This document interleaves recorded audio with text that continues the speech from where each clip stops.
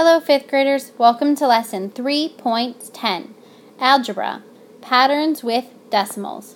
Please pause to write the lesson number and title in your notebook.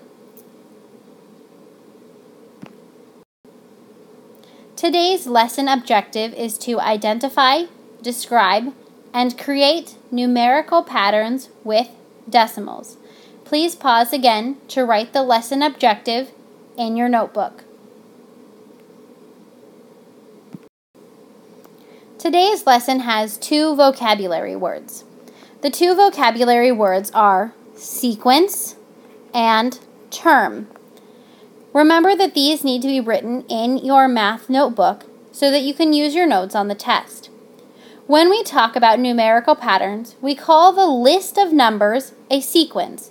So a sequence is a list of numbers set apart by commas, such as 1, 2, 5, 7. So it's the whole list together is called a sequence. Every single number inside that sequence is called a term. So each number, 3 is a term, 5 is a term, 7 is a term of part of the same sequence. Please pause and write the lesson vocabulary in your notebook. Let's begin by reading the Unlock the Problem. It says, a state park rents canoes for guests to use at the lake. It costs $5 to rent a canoe for 1 hour, $6.75 for 2 hours, $8.50 for 3 hours, and $10.25 for 4 hours. If this pattern continues, how much should it cost Jason to rent a canoe for 7 hours? So let's go ahead and underline our question. We want to know how much it would cost for Jason to rent a canoe for 7 hours. We also know that it costs $5 to rent one canoe. $5 for 1 hour. And then each time we go up an hour, our price increases. So our vocabulary here tells us that our list of numbers is going to be called a sequence. It is our job to figure out the term for how many hours it will be for 7 hours. So to solve this problem, what we need to do is we need to look at what we know about the first 4 hours. When we look at the difference between $5 for 1 hour and $6.75 for 2 hours, I can see that we've increased by 1.75. If I wasn't sure how I got that number, I could subtract to figure it out. So if I have 6.75 minus $5, 5 minus 0 is 5, 7 minus 0 is 7, bring down the decimal, 6 minus 5 is 1. So the change was 1.75. So this is my rule, is that I'm going to add 1.75. So then from 6.75 plus 1.75, so plus 1.75, so 6.75 plus 1.75. Let's add and see and make sure we should get 850. So 5 plus 5 is 0. Carry the 1, that's 10. 7 plus 7 is 14, plus 1 is 15. Carry the 1. 6 plus 2 is 8, and drop our decimal. We got 850. Perfect.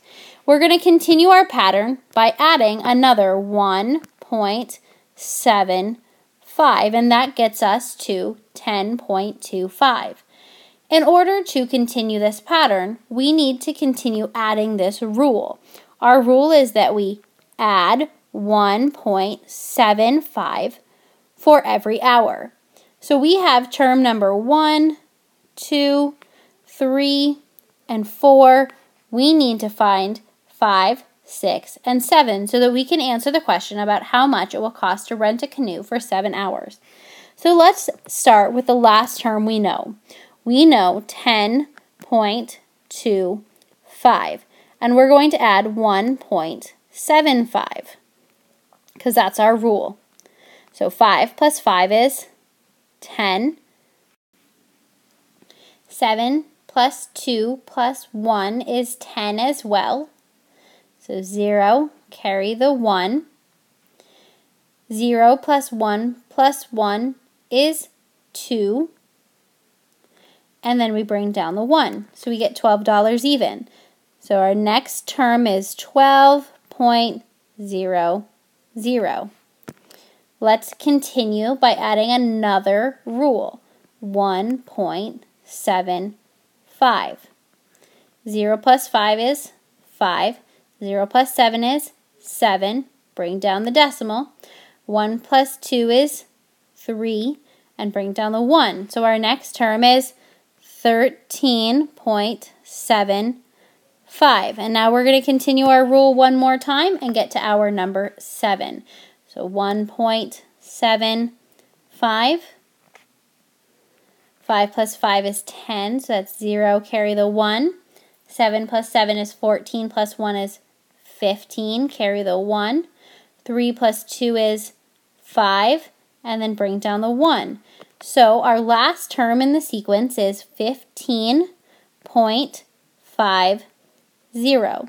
So in order for Jason to rent a canoe for 7 hours, it would cost him $15.50.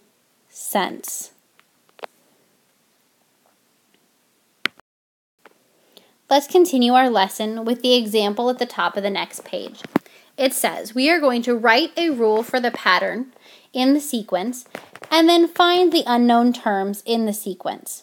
Step 1 says look at the first few terms. So if we look at the first couple of terms, we can decide if our number is getting bigger or smaller, increasing or decreasing. Well, if we look, we went from 29.6 to 28.3. If we went from 29 to 28, then we are definitely decreasing. All right, our next step says write a rule that describes the pattern. So we know if we are decreasing, that means that if we are looking at what happens if it increases, that would be addition.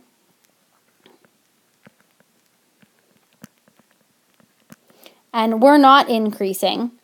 So let's look at the next one. It says, what are we going to do if it decreases? That would be subtraction.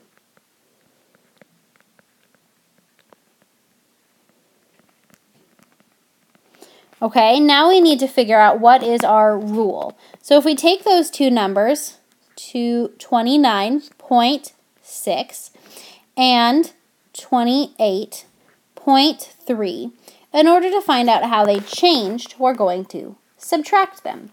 So 6 minus 3 is 3, and 9 minus 8 is 1, and 2 minus 2 is 0. So our rule was that we are going to subtract 1.3. Now our next step is to use that minus 1.3 to fill in the blanks above. So the last term that we knew was 25.7, and we're going to subtract 1.3. 7 minus 3 is 4. Bring down the decimal. 5 minus 1 is 4, and then bring down the 2. So our next number is 24.4.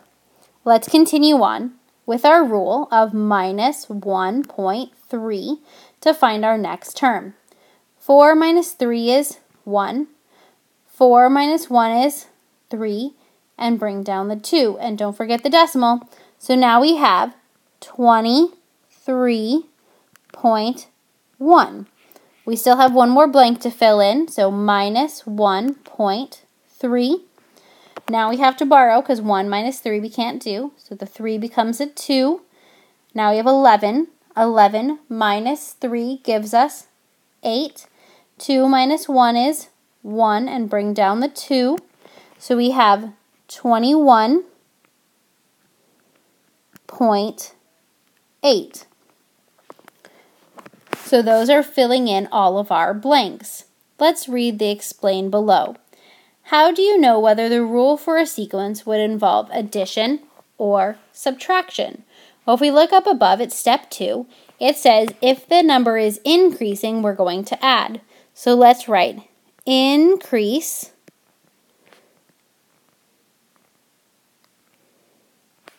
means add, and decrease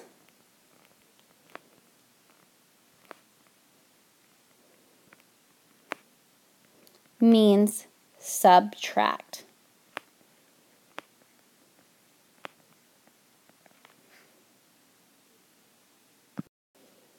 Great job so far, 5th graders. It's time for your lesson activity. This lesson activity has 2 parts. Step 1 says write a rule for the sequence. And then step 2 says find the unknown term. So we're filling in that blank. Remember that the way we do this is we look at 2 terms that are next to each other and we find the difference. So I could do 26.1 minus 23.8 to find out what the rule is. And then I need to continue that pattern to fill in the blank. This work should be done in your math notebook. Great job, 5th graders.